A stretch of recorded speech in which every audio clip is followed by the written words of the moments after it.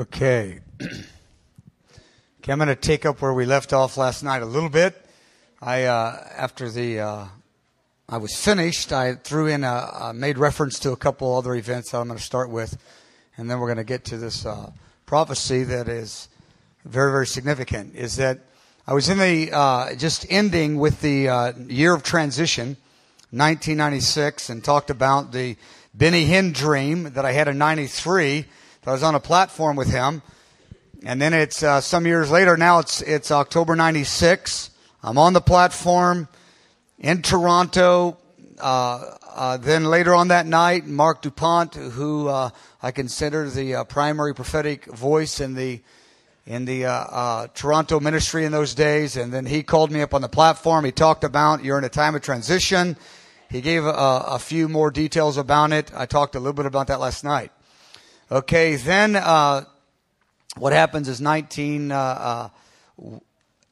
in 1996, I want to give you just a little bit more of what's going on, is that Paul Cain has a visitation from the Lord in May or June of 1996.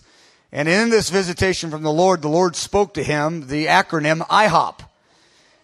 And in this acronym IHOP, again, our IHOP did not begin for 3 years later, but he had I for intercession, H for holiness of heart, O for offering to the poor, and P for the prophetic ministry. And it says the Lord's calling us to this in a fresh way, in a new way, which are really the four things the Lord spoke to me in Cairo, Egypt in 1982. Those of you that are familiar with the story, you remember that. And those that have you been here these 12 nights, you're going, oh boy, I've got so many stories. I can't remember what that was. But the idea that we would build it on night and day prayer. Night and day prayer. It must be built on that. It must be built on holiness of heart, which we call passion for Jesus, or intimacy with God, or becoming lovesick worshipers that obey the Lord, that follow the Lamb wherever He goes. It must be built on extravagant giving to the poor, and it must be built on the realm of faith, or the activity of the Spirit, and we could call it prophetic. So the Lord speaks this to Paul. It renews us. And then a month later, we have a conference in June of '96, and Paul Cain comes to the conference. He goes, I have the word of the Lord, a very powerful word, a sad word, a grievous word. He said, the Lord says, you have the fear of man. You have a element of the fear of man in your heart that's holding you back from the IHOP reality, God, that I just called, the Lord just recalled us to. And I remember thinking, I don't feel like I do. And a few more little pieces of divine information later, I said, I guess I really do. Ouch. And we called the whole church into repentance, and I repented for the fear of man. And the fear of man there's many facets of the fear of man, but it's a very important part of our story, that I was drawing back from the difficult, the burdensome nature, the social burden of this message. And I was focusing on subjects that were kind of dodging the elements of this IHOP message that have real teeth in it, that really cut and create very, very important to the Lord to take the stand on those points, but they create social dynamics that are not pleasant. And I got up and repented and called our leadership team, and they repented. And the Lord says, I want to heal you from the fear of man. And you must take a stand, because the promises God has given you as a people cannot go forward except you are bold and you do not look back in these subjects. You must be bold, not only in the living of them, but the proclaiming of them, but you're never ever going to live them if you can't boldly proclaim them. And that was a painful summer. Then on July 17, 1996, I'm in a conference in Dallas, and I get a phone call from Paul Cain. He's in Pasadena, and he says, I've had an angelic visitation. The Lord told him to relocate to Kansas City, and told him some things about that. And we made a big deal out of it. We had a bunch of meetings and really celebrated that. And then in the wake of that, he had the Bartle Hall word in 1990, and then in second installment in 1996. And the Lord spoke about the 40,000, the new would be gathering many times. 40,000 would be gathering in that building. And there'd be a new approach to holiness. There would be a young adult movement and a new kind of music, a new sound, and it would go forth. And And he talked about the movement, and it was time to begin to talk about the movement and all of these things. And now that the Lord is healing you from the fear of man, you're never healed in one event, and you're never fully healed of it. Don't think because you repent and you have a season where the Lord convicts you, it's over with. It's not a done deal in my life nor your life. This is probably the great Goliath in the move of God, is the fear of man. It really, really is. It's not the fear of fasting. It's not the fear of giving. It's not the fear of obeying. It's the fear of standing for what you believe at the highest level. When the Lord appears to Joshua after Moses dies in Joshua chapter 1, it always surprised me. I never could figure it out. The Lord appears to Joshua after 40 years, and he says, Joshua, be of good courage. I thought, courage? I mean, after all the miracles, what is courage? Courage is the issue when you move out of the wilderness years to go into the land. It truly is courage. And I've always loved Joshua 1:8 because it talks about meditating on the Word as the way to be free from the fear, to have courage. When the wilderness years are over and it's time to take the land, the issue is courage. And courage comes by trembling and living in the Word of God. But then actually it's just after that is the Benny Hinn thing I talked about last night. And it is the transition time. And then Mark DuPont says the transition is here. And then the accidental 40-day fast, meaning the idea of just saying yes to the Bill Bright invitation, and the Lord moves on it, and it becomes something I didn't think it was going to be. It got a hold of us in the grace of God and became something dynamic. It became a birth canal, a transition and a birth canal. I mentioned that last night, and it's exciting that today, this is a very important day, November 7th, our own Wes and Carol, they had their baby. The birth canal happened, and the transition happened, and little Jeremiah David was born last night. And this morning, on November 7th. November 7th, at 9:30. This is such an important day. This is truly one of the most important days in our history up to now. In my opinion, it is. That's just how I see it. But anyway, the fasting comes, and it's a time of transition. And then I have this very powerful prophetic dream right after that 40 days of seeking the Lord. It's this, I mentioned it last night, but I want to get it on the tape so you can hear it because it was afterwards. This runner comes. It's a man where you can't see his face, and he has a message from the Lord. And Bob Jones taught me some years ago. He goes, when you have a messenger from God declaring a message from the court of God, and it has authority on it, and you can't see their face in dream life, that's often just a symbol of the Holy Spirit. This runner comes running in. I'm in the office with a couple guys, and he breaks open the door. I mean, he just hits it, and the door comes flying open. He has a scroll in his hand, and he comes running. He says, the kingdom of God is coming to Kansas City. The kingdom of God is coming to Kansas City. And I understood it meant the power of God is going to be released in this geographic area for worldwide impact. And again, far beyond our context, because we're part of a much bigger picture in Kansas City, and Kansas City is a part of a much bigger picture, a global strategy in the Midwest as it affects the whole globe. And that was the original Bob Jones angelic visitation in 1975. That Kansas City had a corporate calling that went together with the Midwest, and it would affect the whole globe. And so we're a part of a big dynamic across the city and across the entire Midwest. When you look at the global strategy, it has to do with that. And so this runner comes in with a scroll, and I know in this scroll it's part of our invitation into this vision far bigger than IHOP and far bigger than Kansas City. Has to do with the Midwest, together ministries all over the Midwest, and going together in prophetic and intercession, affecting dynamically the nation of Israel. That's what the words have consistently been from day one. Prophetic and intercession in a large space. I mean, far bigger than Kansas City. Again, the whole Midwest, affecting world revival and affecting the nation of Israel. And so anyway, this runner comes in with the scroll, says, the kingdom of God is coming to Kansas City. Are you ready? And what he was saying, are you ready to take your part of the scroll? Are you ready to say yes to this? And I remember there's a couple things I'm not adding into it because just for time's sake, but and I look at this runner, and I'm just staring at this runner. I don't answer yes or no. I'm just staring. And then the dream's over, and then, wow, what a powerful dream. The dream I have it the second time. The runner breaks in with the scroll, offers the scroll, and the idea is I'm supposed to take it, but I didn't take it. And are you ready? The kingdom of God is coming to Kansas City, which meant a manifestation of power, which meant a historic visitation that will touch the whole city, and it will go across the ends of the earth. And again, I stare and say nothing, and it happens the third time, exactly the same thing. Are you ready? I never answer. Then 6 months later, November 1997, and it's the beginning of the new season that was birthed through that intense time of seeking the Lord. John Kilpatrick from Pensacola comes and he speaks to me in this dream, and he says, "Are you ready?" It's the same question. And at the first time he asks, "Are you ready?" I actually say, I answer it. At least my silence is broken. And of course, in dreams, you can't make it happen.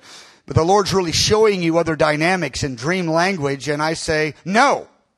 And well, there you have it, you know. and it was true. It was really true. And then he asked me again, some things happened in the dream. And then I say, "Yes." And the yes, I believe, is right now. I believe this November 7th, the end of this 50 days of seeking the Lord, is really critical. The other key event that happened in 1997 was on May 7th, 1997, the 14-year anniversary from the May 7, 1983 Solemn Assembly. And the comment is, I don't want to go into it a great deal, but I'm in Assisi, Italy, where St. Francis in his the monastery named after him in the hometown that he is that, and the Lord begins to stir me and touch me, and I go to bed, and I wake up, and I stay up all night. But I'm up all night, and the only thing happening is in that whole Italian monastery in Assisi, Italy, is this one book in English. They have like 100 books in Italian. So there's one in English. It's his life story. So I read the whole thing all night. And the Lord begins to speak to me, and he spoke to me in a very powerful way. I don't want to go through the story now. And he said, "Friends of the bridegroom." The first time I ever thought of that, I knew the verse. I'd preached on it in passing a time or two, but never was that an important verse to me ever. And the Lord spoke so clearly, "Friends of the bridegroom." And I looked at my Bible where, you know, I knew that verse. I wasn't 100% sure what it was fully about. I knew it was important, and I found out it was John the Baptist, John 3:29. Of course, I've lived in it since then, and so have many of you. And I believe that the scroll that the Lord wants to give us, the scroll, I'm adding this part, would have written on it, "Friends of the bridegroom." That's our contribution to the big picture of what's going on. Okay, so then 1997's over, 1999. The Lord says it's the time to release IHOP. We began it in May 7th, right? May 7th, 1999. And then that was 13 hours a day. And then the full time on September 19th. Okay. So 99 goes by in the 3 years. And here it is, September 19th. It's September 19th. We're having our 3rd year anniversary. And it's, hey, 3 years. Here we are. And that night, I'm together with our family. We're at the theater place, you know, and we're watching the play Les Miserables. I'm there, and the Lord begins. It's you know, it's maybe the 4th or 5th time this has happened. This wind and fire thing happens that I've talked about several times in this testimony for 12 days, and it happens again. And every time that happens, something's up. And I just think, "Lord, what's going on? What's going on?" Deborah Perkins had many, many prophetic dreams. And she says, it's the time, the transition. It's time. We're at the 3rd year coming up. It's transition. I know it from the Lord.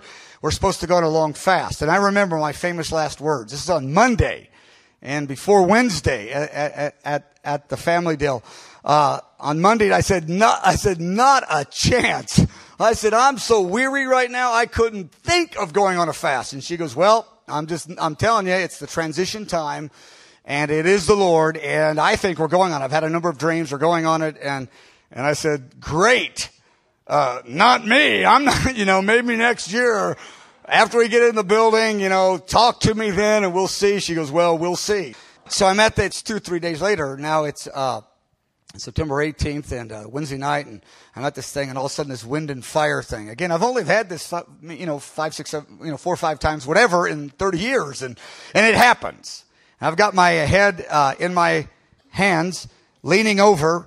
My head is in my hands, you know, 10, 20, 30 minutes, my wife says, hey, are you okay? And I said, yes. And she goes, oh, okay, something's going on. I said, yeah, something's going on. I don't know what's to make sense of it. And I see this real clear vision, and I'm not one given to visions. I see this banner, September 19th to November 7th, which of course is today. It's just so clear in my mind, and I hear the Lord speak, Jubilee. I'm going to release the promises. Jubilee, I'm going to release the promises. And I'm thinking, okay, and I don't even want to count the days up. And the Lord's on me. I get up and go walk around, and my family goes, oh boy, what's he doing now? And I'm just under this thing. I missed the whole deal. I'm walking back and forth the whole time at the very back, just pacing, and it's happening. Just download. And it's just the Lord saying, it's now the time. It's the Jubilee. And I'm gripped, and I know something's going on. And I went home and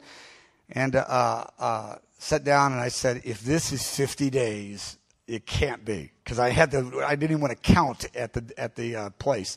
But I get the calendar, and at 48, 49, 50, November 7th, I go, oh no, 50 days. So the next day, got the leadership together, and they all said, yes.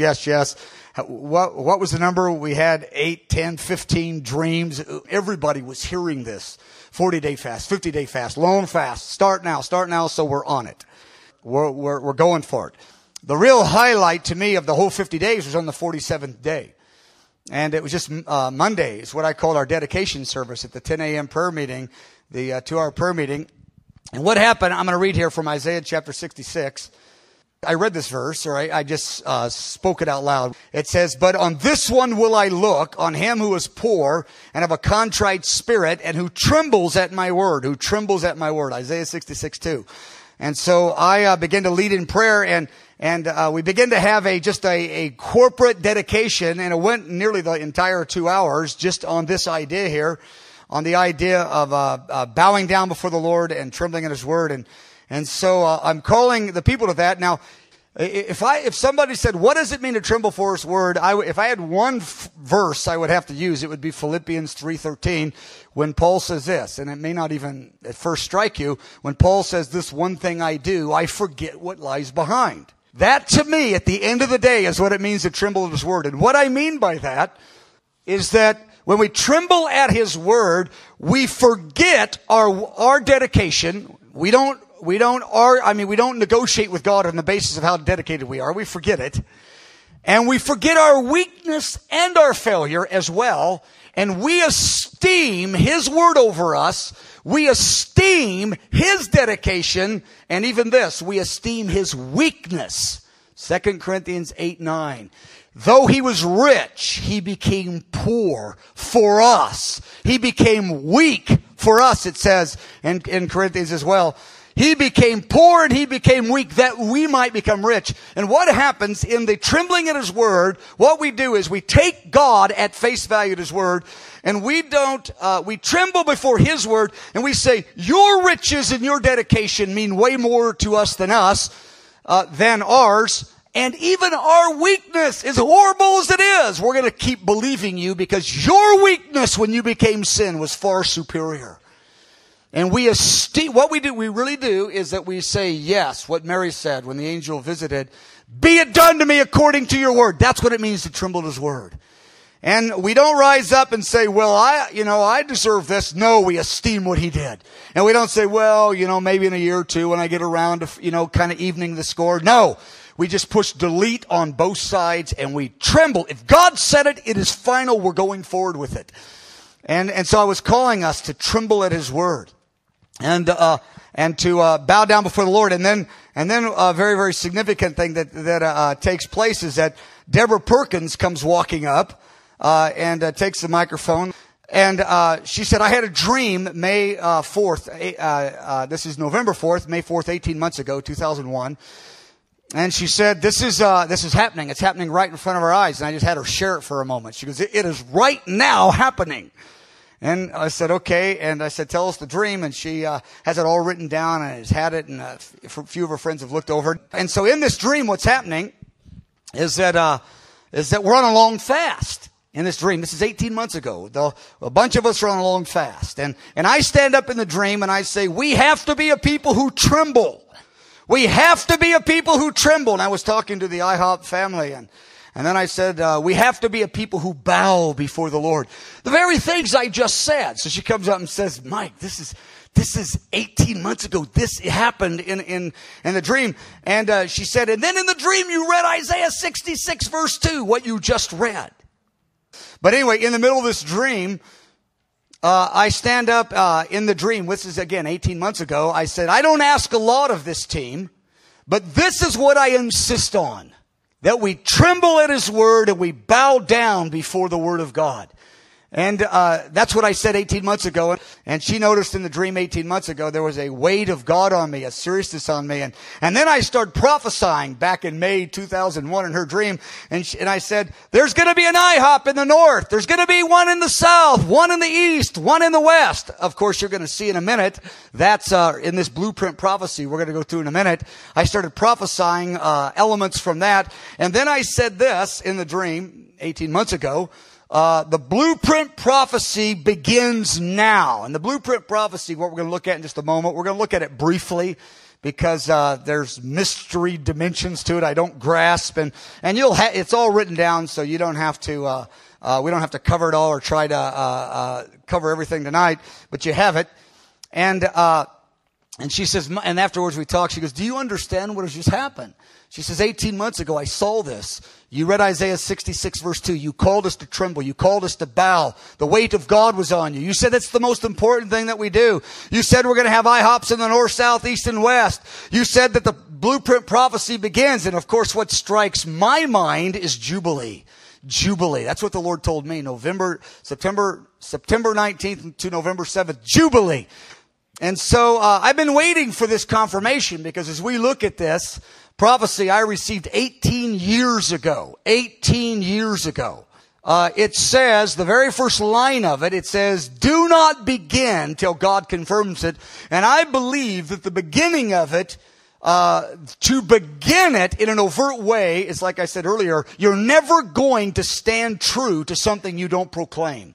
You must proclaim what you're going to stand true to, or if you keep it secret and stand true to it, you waver under pressure. That's why it says in Revelation chapter 12, verse 10 and 11, that they overcame by the blood of the Lamb and the word of their testimony. Because when you say it, you are accountable, you're on record, it looses angels, demons, and it looses the hearts of people for you and against you. Many dynamics happen when it is said. And the word of your testimony isn't just how you met the Lord. The word of your testimony is the spirit of prophecy, is the testimony of Jesus. You enter into His testimony, what's burning on His heart, even related to your little life. You stand with agreement on what God said. And 18 years ago, I received this word, and it was confirmed in the most astounding way, which I'm going to give you just a little bit on that because it has to do with all of us. And it has to do with much more than IHOP. I mean, the word is bigger than our ministry. It's like everything. When any servant of God obeys and a whole group of people press in together, the water level goes up for everybody. Every church, every ministry in the Midwest and Kansas City that's saying yes, everyone, all the body of Christ is getting a higher water level. It's just how it works. It's just the way God has joined us together in the body of Christ. Okay, so in this blueprint prophecy, I want to say this, the most, because I've shared now 12 nights of prophetic testimonies, and of course people are asking me, well, which is your favorite? Well, favorite, that's a funny word. I don't know how to answer favorite. I know the one that is the most powerful, and that's probably what it means. It would be the August 1984, the one about the chariot, the one where I had the personal experience, unquestionably. That is the most powerful word experience I've ever received, ever in my life. And then someone say, okay, apart from that one, how about from a person? And I would have to, unquestionably, the one that you have in your hands is the most significant word ever given for us corporately. There's nothing to me that has a greater scope of understanding and a greater scope of implication, than this word. And the Lord confirmed it in a very, very powerful way. He confirmed it in a way that was proportionate to its meaning to us. If it's the most significant word, and we've had all these other testimonies through the years, you would think God would confirm this one at a pretty significant level, and He did. Now this is the most significant word I've ever received for us corporately. The most significant word I've ever received individually. As an individual, I've never shared it publicly, would have been from Paul Cain. He gave it to me on January 1st, 1990. It had to do with Zechariah chapter 4. And I just want to say it for the record because I referenced Zechariah 4, the most astounding, powerful, personal word I've ever received from a prophet. The only thing more powerful would have been the visitation in August 84 that I talked about with the chariot and the apostolic ministries coming forth. But Paul Cain told me something. I've never shared it publicly. I don't think I ever will. I've only shared it one time, actually, to a group of people. It was at Matt Candler's house with some of the, about 10 of them were there. And because something really powerful happened with Zechariah 4, and I told them. But I talk about Zechariah 4 a lot. It's shown up 5 different times in 20 years in the most clear way. I mentioned Joel chapter 2 was very, very important to us. Joel chapter 2 and Daniel chapter 9.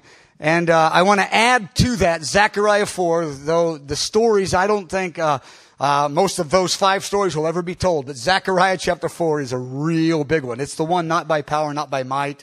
It's really about building the house of prayer, but it shows up 5 times in 20 years in ways that are beyond just, somebody said, hey, I'm supposed to give you this word. It was very alarming, alerting, and powerful ways. Okay, so now we're turning to the blueprint prophecy. We're going to the last page, which is the background. I want to give a little bit of the background. It's the green page on page 5 because the prophecy is 4 pages, but at the very back, we have the background. I want to just kind of go through this pretty quick, the background, and then we're going to just go through part of the 4 pages. And again, it's not like today it all happens. We've known we're in a transition. The Lord told me at the first of this 50 days, Jubilee. This is a Jubilee fast. Deborah Perkins had the Isaiah 66 dream back in May 2001, 18 months ago, that when we have the long fast and you do Isaiah 66 and the people tremble and they bow down, it's the hour to go on the line and to share the blueprint prophecy. And the minute she shared it, it was like, wow, it took my breath away as I was remembering it. And then, wow. And this is the hour. This is the hour. For it to begin. But it's not, I've never shared this publicly. And it does not begin until you go on the line. And for 18 years, I've held this mostly, almost, with very little exceptions, almost entirely private. It started on number 1, Friday, March 23rd, 1984. Bob Jones, the Friday afternoon, he comes, he says, I've heard the audible voice of the Lord. The Lord's going to give you blueprints Monday. Remember 83 and 84, I told you when the most intensive prophetic things are happening, it was the time of promise, the years of the prophetic. He says, Monday, I heard it audibly from the Lord.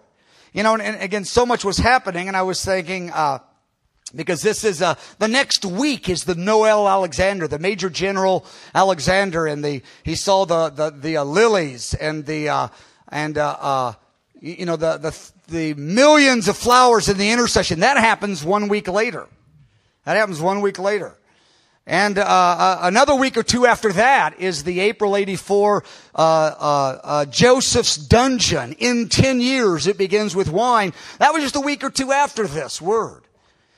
Then another month or 2 or 3 after that is the Bob Jones July 3rd 84, where the Lord calls him Mephibosheth, and he sees the healing procession to Arrowhead Stadium and the release of apostles in the city, etc.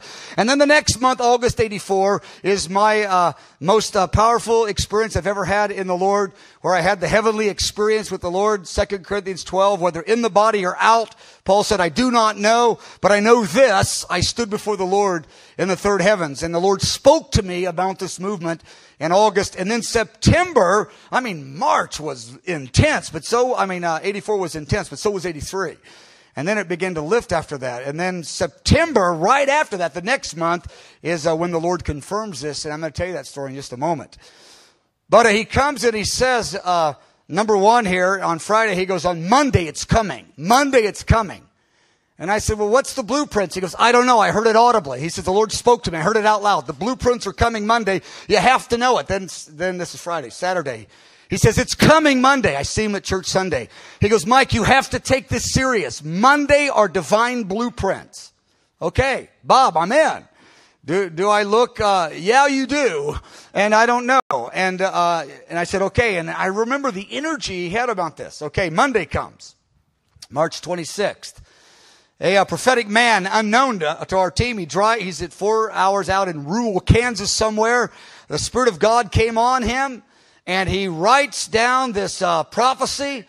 And he drives 4 hours. He doesn't call. No one's there. He leaves it in a big envelope on my desk. It says, confidential, Mike Bickle's eyes only. And I think, well, what's this? You know, I get back later on that afternoon, maybe about 4 o'clock. And I guess sometime like that late afternoon, and Bob Jones, and I open it. And it's this prophecy. And it says in the cover letters, in the cover letter, it says, the Spirit of God fell on me. This. The Lord told me this was the blueprints for your whole movement. And I go, man, that's interesting. Today's Monday, blueprints. And so Bob calls up and he goes, did you get it? And I said, well, yeah. I said, it's a prophecy. It says these are blueprints. He goes, well, that's it. And again, I'm just not 100% sure, though I really believe in him.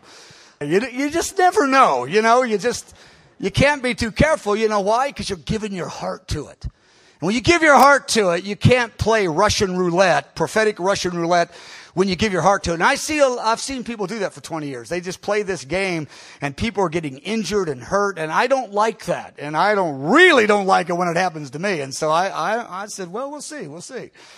And so Bob, he says, you don't really believe it. I said, well, yeah. I mean, in the spirit of faith, I have a spirit of faith around it, sort of. I mean, yeah, it's kind of a cool word, you know. So it's a little grandiose, but other than that, you know, it's pretty neat. Yeah, it says a lot of things that I believe. It says house of prayer, because you don't remember a year ago at the solemn assembly, the Lord said house of prayer. I know the guy could have been at the meeting. I mean, he could have been there. You know, it says Joseph Company, but we've said it 1 or 2 sermons, Joseph Company. Could have got Joseph Company. I said it could have been, you know, the 5 or 6 other things. It said bride. I said, I don't know anything about that yet. And it was some years later. I said, I don't get the bride thing, but it said forerunner. It said John the Baptist. It said a lot of those things that I didn't relate to yet at that time. And I said, well, you know, whatever. And I just kind of said, whatever. You know, if it's God, it will take care of itself. It's not the kind of thing that you're going to make happen. You're not going to make this prophecy happen. I guarantee you that. So it's not a matter of convincing people. That's one reason. And I felt there was a lot more damage telling it than not telling it, because people would get defiled in their spirit. It's called pride, but their spirit gets defiled. And then it just gets real goofy and out of sorts. So I said, no, I'm not telling it. And the Lord said in it that don't go forward till God confirms it. And I believe that Deborah Perkins' dream that she had 18 months ago, and that we're on a long fast. I say Isaiah 66 trembled his word. I say the IHOPs are going to go north, south, east, and west. And I say that it's time for the blueprint prophecy. And I do the Isaiah 66 too, without any concept of that dream. And so, and I'm already determined the IHOPs are going to go north, south, east, and west. That's something that I haven't told the staff. I'm real clear about that. But it's not north, south, east, and west per se, just in the city. It's north, south, east, and west throughout the Midwest. And the Lord has really spoken to me. I just haven't shared the vision yet. And so when she came and told me just the other day, I just said, I got something about that, actually, with a lot of energy. This is about the Midwest and going hard after it. And so it's far, far beyond just Kansas City, what we're talking about here. So the next event is number 3 here on September 13th, 1984. This has to be the strangest encounter I've ever had in the Lord. If the heavenly experience was the most exhilarating, this was absolutely the strangest encounter I've ever had in my life. And I don't want to try to tell you all the details, but I want to tell you a little bit, because I want to tell you a little bit of it. And one of the reasons I want to tell you, not just to entertain you, not just because it's curious, because these are things God does in the Holy Spirit. I've only shared this one time in 18 years, the story. But it's too complicated to go through the details. And in another setting, I'll give details, but here I just want to say this. I'll give just some real broad strokes to it. Myself and Bob and Augustine and a few others, we go to a meeting in September, a couple days before the 13th, to Tulsa, Oklahoma. And we're at this meeting, and it's a Sunday morning. It's about maybe 1,000 people. It's in a big gymnasium. And Augustine is on one side of the stage, and me and Bob Jones are completely on the other side. I mean, it's a really large auditorium, and what happens is that Bob Jones Augustine's prophesying to people, and Bob Jones whispers in my ear on the other side. He goes, "You see the lady in the red dress? The Spirit of God's on her." He goes, "You see it?" And I go, "Well, I see the red dress. I don't see the Holy Spirit on her." I go, "I don't really do that." But he says the Spirit of God's resting on her. So I'm way over here at this side of the stage, and Augustine's over there, and he's prophesying and going for it, and the Lord's on him, and me and Bob are just kind of watching. And then the next person Augustine calls out is that lady in the red dress. So I'm alerted. I said, "Bob, how did that just happen? How did he know out of 1,000 people?" He goes, "Well, it's obvious. The Lord's all over." And I said, "Well, I don't see anything but the red dress." And Augustine called her out, and that was my first I was alerted. Because I'm the only one that watched that happen. And I said, interesting. And so Augustine has her come forward. She's about maybe 70s, could be 80s. I mean, she probably 80s. I don't know. And 90 pounds, under 5 foot, just a little old thing. And she's just the cutest little thing. And Augustine says, "Mother, would you mind coming down forward?" And she has a real bad hip, and she had a real serious disease, and she's struggling, and people are hovering. I go, "Augustine, give her a break. Just give her the word. I mean, my goodness, what are you doing?" I'm kicking in my pastoral mode here. "Augustine, give her a break. She can't get down here." He says, "No, the Lord wants her down here." I go, "I doubt it." I mean, inside. And but he does. He does. I mean, it takes her forever to get down there because she's got her hip is just real bad, and everyone's helping her, and I'm thinking, "Augustine, just stop it. Tell her to sit down and give her the word. Let's go to her." He goes, "No, tell her to come down here." So she comes down here, and he says, "Mother," he says, I just remember he called her that. He said, "I've never done this, but I'm going to do this." He said, "The Holy Spirit told me this. Will you pray for me?" I go, "What is he doing?" So we go down off the stage, and me and Augustine, and she lays hands on us, on the two of us. And this little 5 foot and 80, 90 pound little thing, she goes, I'm telling you, this 70, 80-year-old woman, she started praying in tongues. Oh my goodness. I mean, Corey Russell would have been embarrassed. I'm talking about, I'm serious. She had a volume and an authority. I went, whoa, what is this? I go, said to myself, she's done this before. And it was anointed. She had authority in it. And she broke out. Diane, you were there. Remember this little gal down there? And she started, really going hard in tongues for a couple minutes. I mean, when it was like scary kind of, it was like, wow, this is real. And then she started prophesying. She goes, and I would give you the word of the Lord. I would speak the word of the Lord to you. And she looks at Bob Jones. The Lord has made you a prophet with understanding to the nation of Israel. I thought, boy, that's the truth. He has profound understanding. He goes, he has communicated from his counsels about Israel to you directly. And I thought, that's true. That's true. And because now I'm remember paying attention that Bob saw her and whispered to me before Augustine called out. So I know there's a little bit of a divine setup going on here. I don't have any idea to what degree. And so then she begins to prophesy to me and Augustine. She's really focusing on Augustine, but it ends up, the prophecy is about me. Though she's looking at him, talking to him, it all ends up, it's about this blueprint prophecy at the end. And so she says, young man, you are clearly a prophet of the Lord. Well, that was obvious. He called out so many people, and it was such accuracy.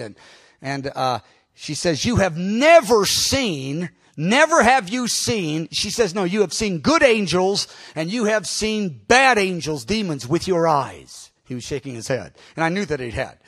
She said, but you have never seen an angel and a demon together in one experience. Never, says the Lord. And Augustine shook his head. He goes, never. And I found that was just an interesting word. She says, but immediately immediately you are going to see the two come together. They will have conflict together, and it will be manifest in the flesh undeniably. And the conflict they have will have proportions and meanings beyond anything you can comprehend. Thus says the Lord, it's going to happen. And this lady says all this, and wow. So we get in the car, we drive home. I go, Augustine, have you ever had an angel demon in one dream? He goes, one experience. He goes, I've seen an angel 2 or 3 times, and I've seen a demon 2 or 3 times, but never together. No. Wow. I said, what do you think about that? He goes, well, what do you think about it? I go, well, it certainly felt anointed. I mean, that guy was scary, kind of. So we're driving home. And what happens? I said, Augustine, has this ever happened to you? Has this ever happened to you? And he goes, no. And I said, what do you think it means? He goes, I don't know, but I know it's real. And I said, I know it's real too, because Bob Jones was calling her out before you did, and it was a divine setup. And Bob says, I knew it. So a couple nights later, through this very, very unusual circumstances, a messed up car and a messed up this and that and the other, me and Augustine end up in a guy's house the same night in a house, which it just would never have happened, but it's because of a car messed up and this and that. And so we go to bed and everything's fine. And just on the driving home from Tulsa, because I'd never shared this word with Augustine, I said, Lord, if this word is of the level that I believe it is, you tell them and they will tell me. I won't even tell them it exists. And it was kept in real private. Just the smallest numbers of our leaders have seen this. I've shared it a few times with 4, 5, 6 of us over the years. And so Augustine, we're driving home from Tulsa. The Spirit's on him. He's prophesying. And he prophesies a number of key elements from this blueprint prophecy. I mean, specific, word for word. So I said, okay, Augustine, I said, I've been holding out on you. This is September 13th or the day before. Or no, it's actually September 13th or whatever. And I said, I've been holding out on you. I said, I received a prophecy, and I told him about it. And so we go, we're in this guy's house, and in the weird situation, we're stuck in the house, and we're going to go to St. Louis the next day. It's really inconvenient. We go to bed. So now it's midnight. And he's really touched by this prophecy. So we go to bed. And what happens this night? I'm going to give the broadest strokes of this, not the details, because it's complicated. The story is, it's fascinating, and I'll tell it some other time, kind of a fireside chat night. But when it's freezing and the weather is real bad and everybody stays home when only 18 of you showed up, that's the kind of night we'll just say, let's just tell that one story. It'll take a half hour to an hour, and it's an incredibly fascinating story, what happened that night. But basically, an angel and a demon visited me and Augustine together. I've never had an experience with another person in the same room at the same time, and it happened. This demon comes up and strikes me on the right knee in such a fierce blow. My knee swells up. I begin to sweat in pain. This demon strikes me in the leg. Just like that lady said, you're going to see a conflict between an angel and a demon, and it will manifest in the flesh. It manifests in my flesh. But I heard this 2 or 3 days ago, and I'm going, this is like so intense. I've never had anything like this before. It's so bad that I cancel a meeting. I am in agonizing pain. But anyway, it happened. And my knee is in pain for 30 days, but really bad for those, 12, 18 hours, whatever. And then 5, 6, 10 hours a day for 30 days. It would come and go. It would go instantly be gone and instantly be agonizing and instantly be gone. And I told Bob, I go, Jones, what is this? He goes, I've had that happen once or twice. And he explained it. And I said, odd. Okay, now, but here's what the angel says. The angel in this experience says this. It says, there is going to be great adversity that's going to come against you, that's going to even be noised abroad in the whole world. This is August 1984. And the angel spoke this specifically, the timing of it, and gave some of the people involved with incredible detail. And I said, this can't be true. And the reason the angel said this was not so we would know when it would happen. The reason the angel gave information of people involved, specific and exact timing, which was many years later, exactly said it, so much so that the month before everything began to break out, Noel Alexander, 6, 7 years later, said, well, If that visitation was from the Lord, next month is going to be one really intense month. And I told you 6 or 7 books were written, and it all happened the next month. And Noel said, that's intense. How did you know that 6 or 7 years ago it would happen right now? I said, it was clear. It was direct from an angel. Exact information. But the information was not so much about that time. It was about this prophecy. Because the Lord's wisdom was, if I'm going to give you that kind of detailed information, your legs swelled up. The lady a couple days ago told you in Tulsa it was going to happen.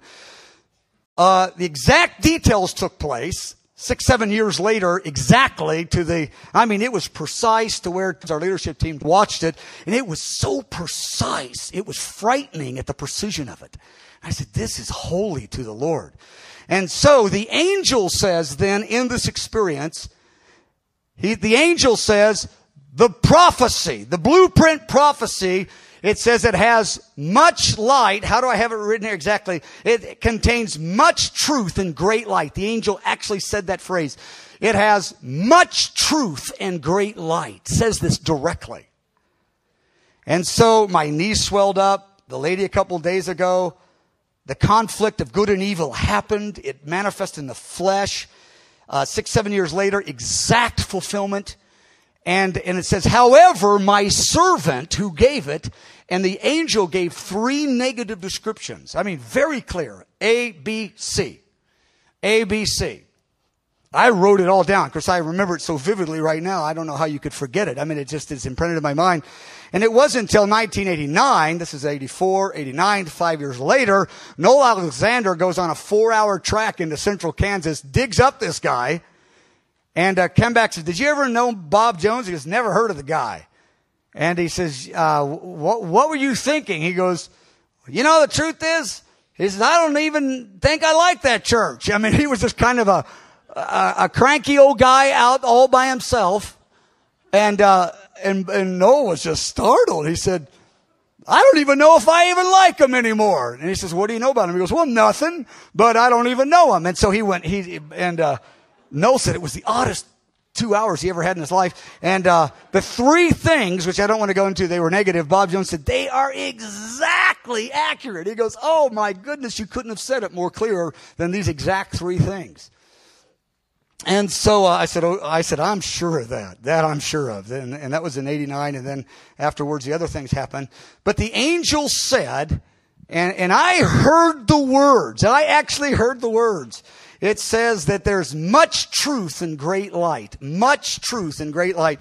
And again, the details, I'm happy to tell all the details at another time. But I was convinced of this. Absolutely convinced of this. Then number 4, on June 23rd in 92. I'd never told Paul Cain anything about this. And I've been close to him, 87, 88, 89, 90, 91, 92. Only a few guys behind the scenes knew this. And Paul Cain came and he gave me, just like Augustine, a number of the phrases directly out of this prophecy. And I said, Paul, I've been waiting for 5 years for you to do this. But I shared the prophecy and he called me the next day because I was taking him to the airport when he told me all this. And he said, Mike, this is the word of the Lord. He goes, this is the true word of the Lord. Okay, number 8. It's November 7th, the Jubilee, the 50 days is over today.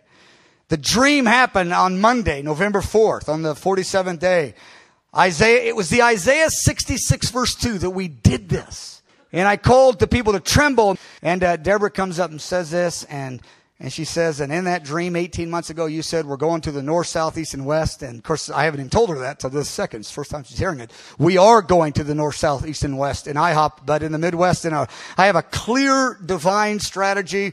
I don't mean all the details, but I have real clarity from God about this.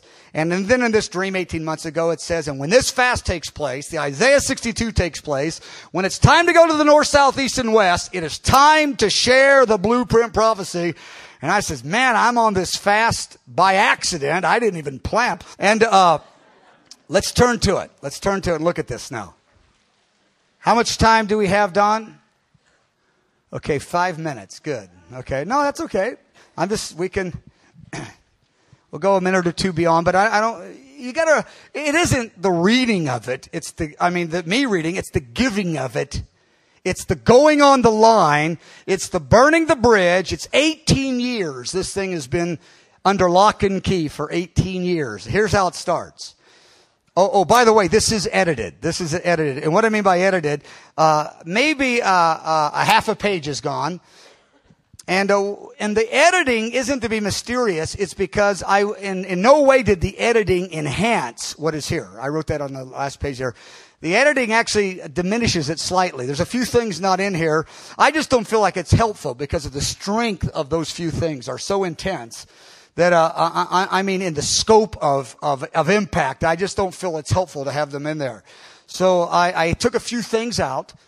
And the reason I'm saying that it's not, I'm trying to be mysterious again. In the days to come, 5, 10, 15 years, there will be an hour to bring it out unedited. I've waited 18 years. This thing is so holy. It is so special to me. I don't mean any words infallible given by a man in this regard outside the scripture, but I mean this is God went to, and you're not out of his way. How do you say this? God emphasized this truth. This scripture is not the scripture. This prophecy is real. He emphasized it in these ways that I've just shared with you here, and a few others as well, but I don't have time for. But it starts off, God shall confirm in your spirit. Do not proceed until he does. Well, God confirmed in my spirit November 4th, on the 47th day, when Isaiah 62:6, I called our staff to trembling. We were in a spirit of dedication. I said, this is our dedication service. And I remember even saying, I wonder why you were there. I said, I wonder why we're not doing this on the 50th day. Because I would think this would be on the 50th day, and the reason is because the Lord wanted this confirmed so I could get it ready for the 50th day to share. That's really why. As I'm sitting here, standing here tonight, I'm going, that's why the Lord wanted to confirm it. That dream, I'm so sure we're now beginning through the transition, the birth canal of a new season, and we're going to begin in this. It says, upon the confirmation, act immediately. Act immediately. Next paragraph, I'm skipping some. There will be another on the north, the south, the east, and the west. This is what I said in Deborah's dream 18 months ago. This is what I have said to just 2 or 3 people, leaders behind the scenes that no one even knows. They said, we're going to north, south, east, and west. It's not just north, south, east, and west of Kansas City. It's in the Midwest. Anyway, there's a lot to say about that. Okay. Next paragraph. In days past, the Lord said, you are a garden center of my choice. And I'm taking a few little phrases that I feel like this, anyway, you can just follow along there. He says, I'm going to raise up plants of renown. It shall be known, and my ways shall be renowned. God's going to raise up not just young people, but mostly young people, and they will be renowned in their revelation and understanding. Renowned meaning known even around the world, even in their youth. I will bring and I will place leaders in their place. And I will bring almost everybody, not everybody, but most of you in this room, God brought you from another location. You were brought by the Lord sovereignly. And the majority will come from other places, just like 90% of you in this room were not in Kansas City, except for you came for the purpose of God. You were brought and you were placed. And that's a real powerful word to me. And goes on the next one.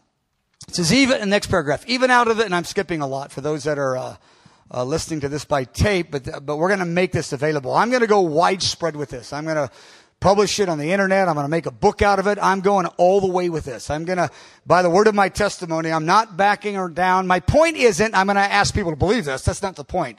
My point being is all the things I've shared for 12 nights are only seeds. And all the things I've shared for 12 nights, and I'm just making this, I'm not saying this specifically, could be a book. Every night is a book in its own. And I'm going to begin to give myself to writing, publishing. I'm going to proclaim this stuff to the ends of the earth. And I'm not looking back, and I'm taking you guys with me. And that's a warning and a promise. Okay. And, this is really important because it's time to go, and this is going to disturb all kinds of things and bless all kinds of things. Angels and demons are going to collide again, and the experience that the Lord used to confirm this word is the very kind of collision that's going to come when this word starts going forth. There will be clashes of angels and demons in manifestation in the flesh. That was the word that God used. And an angel visited and said, this word was from the Lord. In essence, much truth and great light was the word, and described the man that gave it in 3 ways that were not flattering.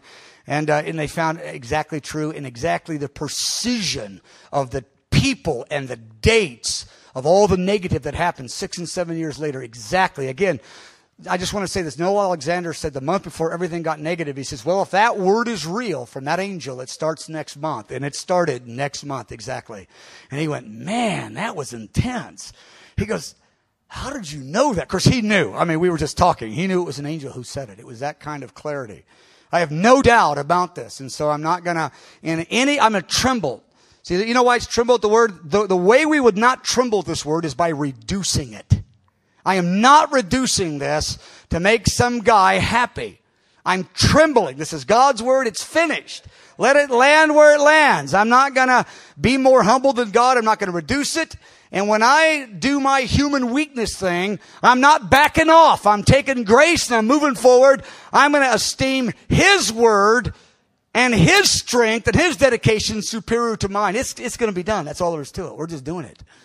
And so there you have it. Okay, even out of the loins of the bloodline of the flesh of Abraham, that's the Jewish nation, I said there would be many seeds, many nations, kindreds, and tongues. I will raise up, and there shall flow many sons and daughters. They shall be known. They shall be renowned. Even around the world is the idea. Even as the children of the renowned they shall be. These children shall flow out of my spirit. They shall be spiritual children. They will inhabit the uttermost parts of the earth. They will go to the out of way places, it says later. I'm getting ahead of myself. Next paragraph. You shall set in order. In other words, I'll give you prophetic clarity is the next paragraph. The paragraph after that. Upon acting upon this, I will confirm it. Powerful, the oil of God. And there's a lot of things to say about that phrase, but we're going to move on. They shall flow from the north, the south. They shall come and be dandled, or that's the Lord fondly, the Lord gently nurturing in His kindness His people. And that verse actually is in Isaiah 66, and it just strikes me. I believe it's verse 12 or 13. That's amazing, because that was Deborah's other part of the dream. That just strikes me this second. Wow. She told me that just today. Okay, wow. That's pretty cool. And wow, that is cool. No, because anyway, that's cool. Because this is the concept. Remember on the about day 30, we had a Native American, one of the primary leaders in the prayer movement, from a Native American, and I think Cherokee tribe. And Deborah was up front praying in tongues, and he came up to me afterwards, and he said, that girl up there, and he pointed to her, she prayed in my native tongue. And this was the verse she prayed. It just strikes me right now. I just put this together like, oh my goodness. This was the idea. It was these two verses together. He says she prayed this and this. And Deborah told me the day before the meeting, I said, that's really neat. It's Isaiah 66. It's not verse 2, but it's Isaiah 66. And I just, wow. Okay. That was just for me. Okay. Next page. Oh, I like the top paragraph. Their responsibility lies within me. In other words, having oil in our lamps. I mentioned that last night. Their safety is in being close together in wholesome, mature relationships. It goes on, third paragraph, I will be your purse bearer. It says in the middle of this that I'm going to do this and that before the cities become desolate. Now that's a very interesting statement with a lot of implications. It goes on to the next one. The load will be too heavy. I'm sending men and women, and they're going to have authority, and they're going to be holy, and they're going to be committed to me.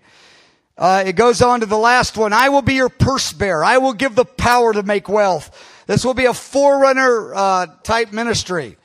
Go to the next page, page 3. Of course, I'm skipping most everything. Third paragraph. This is why I taught on this the other day, and this is why we got to be bold about it, because we got to get people ready.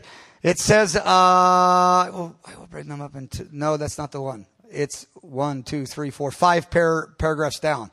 I'm going to take people up in the Spirit, catch them away in the Spirit. It will not be commonplace, these heavenly experiences, but it will happen, commonplace to where people have them every other day and it's trite and it becomes just something that humans take for granted. But it will happen instead of significantly more, though it will still be rare and stunning and holy. God is going to begin to catch people up and talk to them like in the days of old. He goes on at the very end. He says, if they're stubborn and they're obstinate and rebellious, not weak, not immature, and not a little bit emotional. That's not what it's talking about. We're all weak. We're all immature. We all get a little emotional. We all get in a bad mood at the worst time. And they're like, oh, gee, I guess I'm out now. No, you're not out. You're not out. Everybody gets in a bad mood at the worst time. Okay. That's different than a persistent rebellion against God. Okay. But I like that phrase in black, bold there. This is the day of my visitation. The way Bob told me on Friday, it's going to happen on Monday. For some reason, that was important to the Lord. And here it was on that Monday, March 26th. Somehow it's important. Last page. Again, I'm skipping almost all of it. For those that are hearing the tape, we got about 1 minute to go. The third paragraph. All of this flows out of the house of prayer. This is 84. This is in 84. He says, it's all going to flow out of the house of prayer.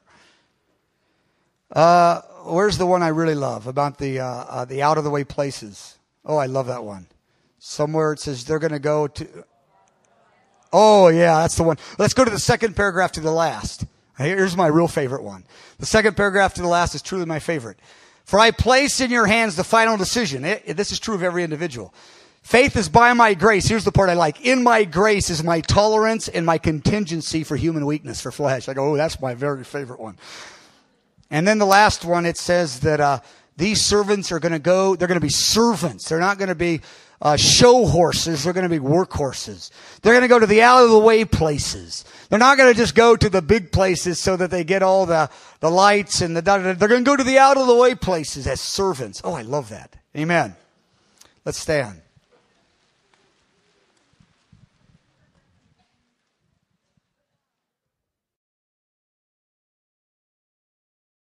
This concludes this tape presentation from Friends of the Bridegroom.